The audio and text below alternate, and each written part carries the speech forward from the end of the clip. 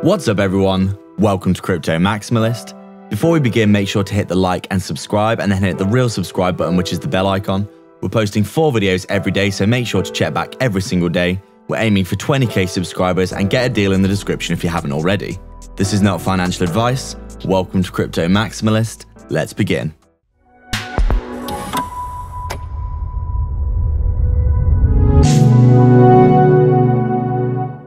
What's up guys, so just before we begin, make sure to hit the subscribe and bell icon. People aren't seeing our content and that's probably because you haven't hit the bell. Thank you again for all your support. We're so proud of the amazing community that we've built. So we're just taking a look at Polygon here, and as we can see, it does look as though it has got a decent pickup off those lows that we saw recently. You can obviously see that we come up, we have our big, rally after this massive downtrend we were in. We've obviously had that ABC correction in September where we found our double bottom. You can see like this W double bottom. And then since then, we've had a bit of a relief rally off the bottom, haven't we? Obviously, Polygon's rolled over for a little bit today.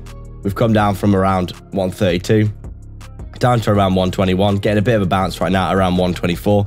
If we look at our hourly time frame, you can see what's happened. Basically, we've been getting a bit of a rollover for Bitcoin today. Although if we check out the Bitcoin chart here, you can see quite clearly that it wasn't really much of a rollover at all. We had a bit of a rollover here, and we've actually fully recovered, coming back up to around that 51.5k level now. And if that's the case and we break out of this level, you're going to expect a pump for most cryptos, including Polygon. So taking a look at Polygon here, it looks like it has overreacted quite badly to what we saw with Bitcoin rolling over. You can see we come down, we've actually bounced on this previous swing low area, putting in a little bit of a range on the hourly time frame, looking something like this, where essentially, if I can actually, click correctly, basically looking something like this. We come up, testing resistance, we come down again, we test resistance, we roll over, looking for support, we come down, back down to around this area at that 120 level, psychological support, and this previous swing low.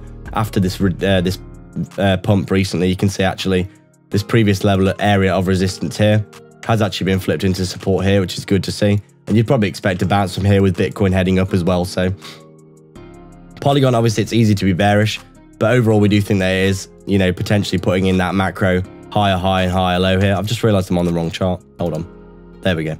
I don't know how that happened. You can see potentially we're just putting in that macro higher high, higher low. And then if we do come up and make that higher high, higher low, we're going to be looking heading up to those all-time highs pretty damn soon. Obviously, as you can see, just like with every single crypto pretty much, we did have that falling wedge that we had throughout September. Basically, the market's super bearish, the ABC correction, and then we found that double bottom at the bottom of the wedge where we reach the apex, and then we get that breakout. We come back up to that previous level, of support here in and around that 120-ish area, which we did have a lot of support on here, as you can see. Looks like we've come back inside this range, looking something like this, which is a range that we were in for quite a long time. You can see we come up, fake out, we come down again, fake out, we come down. We're obviously ranging in this area. We come down, we double bottom outside the range, and now we've come back inside it.